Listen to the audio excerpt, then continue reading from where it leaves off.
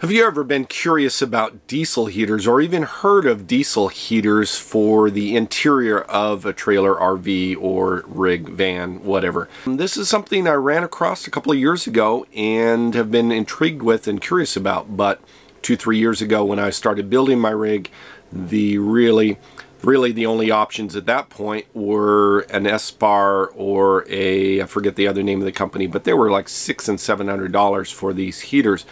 Well, last winter the prices dropped down to about $250, and this winter they've dropped even further. So I bought a diesel heater, pulled the trigger here this last week, $106. So this video I'm going to do an unboxing and install and show you what the diesel heater is all about.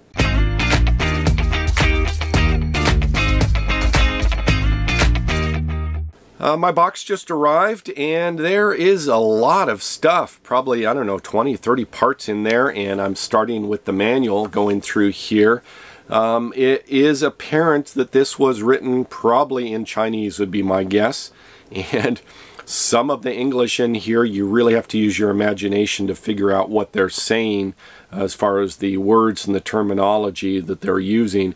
But if you muscle through it, I think it's well worth it and putting up with the hassle of the difficult manual here. So my friend Badge is going to be helping me out with the install today. He's installed apparently dozens and dozens of these heaters.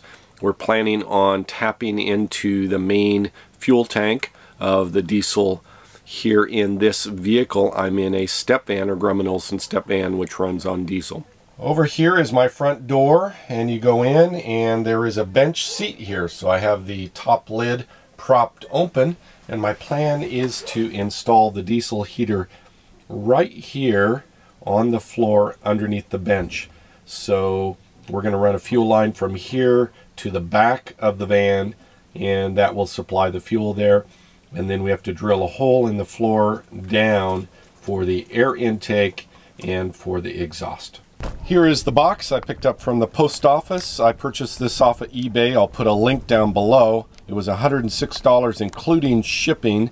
Prices might be higher or lower as you're viewing this video, but anyway, you can check the link below, and I'll put the keywords down there just in case this particular vendor is no longer selling it. You can just do your own eBay search and find the same thing. So inside we have a fuel tank here that you can use, and you can run it off of gasoline or kerosene or diesel.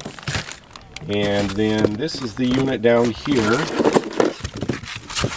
The actual heater itself is probably about the size of a loaf of bread, and it comes with a control unit, and then I think it has some sort of little key dongle thing, which I don't know that I carry this around on my keychain.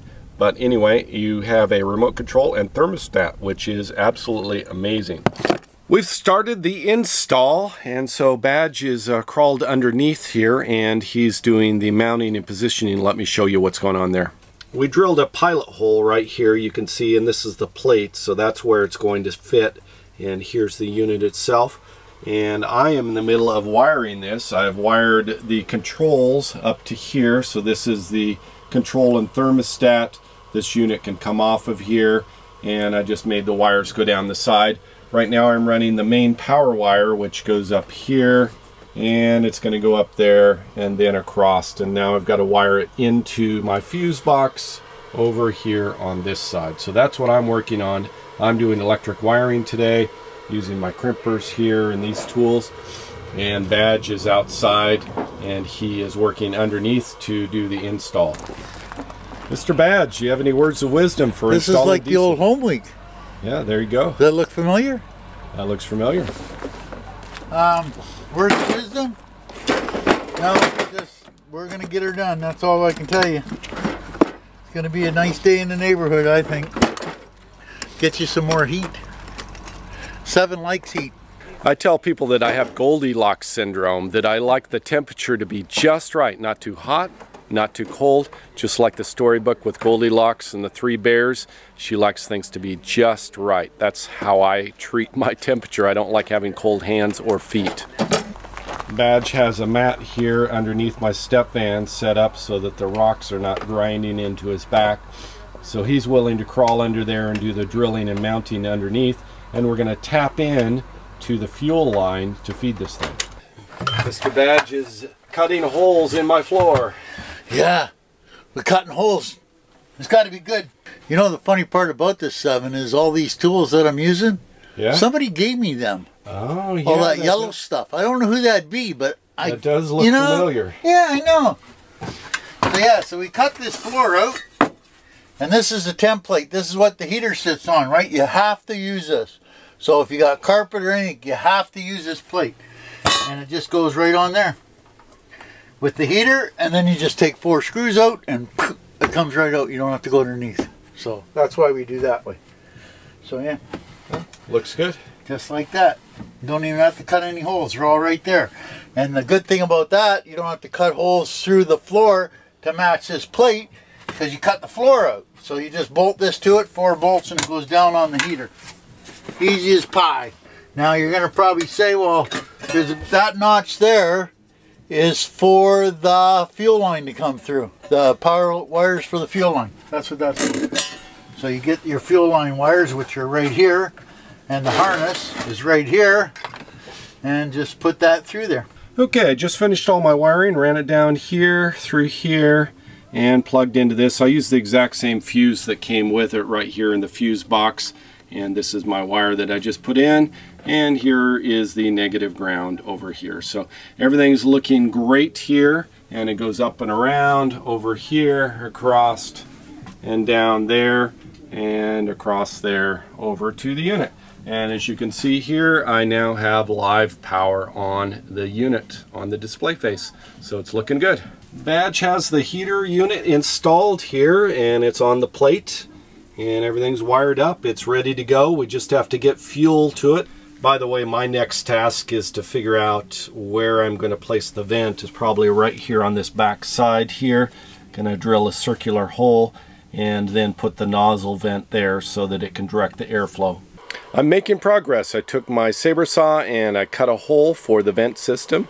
And I think the last step is just to get fuel off the fuel line into the unit itself, and then just secure everything, and we're good to go. Let me show you the vent I put in.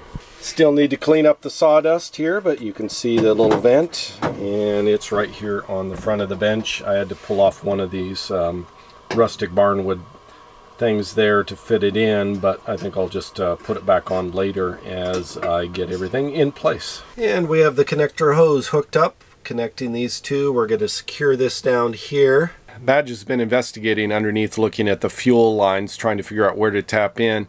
We decided to wait and go into the auto parts store nearby and look for a T-connector so that we can easily tap into the fuel line, because my fuel line is so much bigger than a normal fuel line, and so we got to get a special T-connector to be able to tap into that. So we're not going to be able to finish this today. We're going to wait until he's going in for parts for other projects, grab that T-connector, and come back and wrap this up. Well, that's all I have for this episode for part 1. I guess you'll have to come back and look again for part 2 to see the ongoing progress and finishing up with the install and testing the unit. Anyway, thank you so much for watching. Savor the moment, and I'll see you in a future video.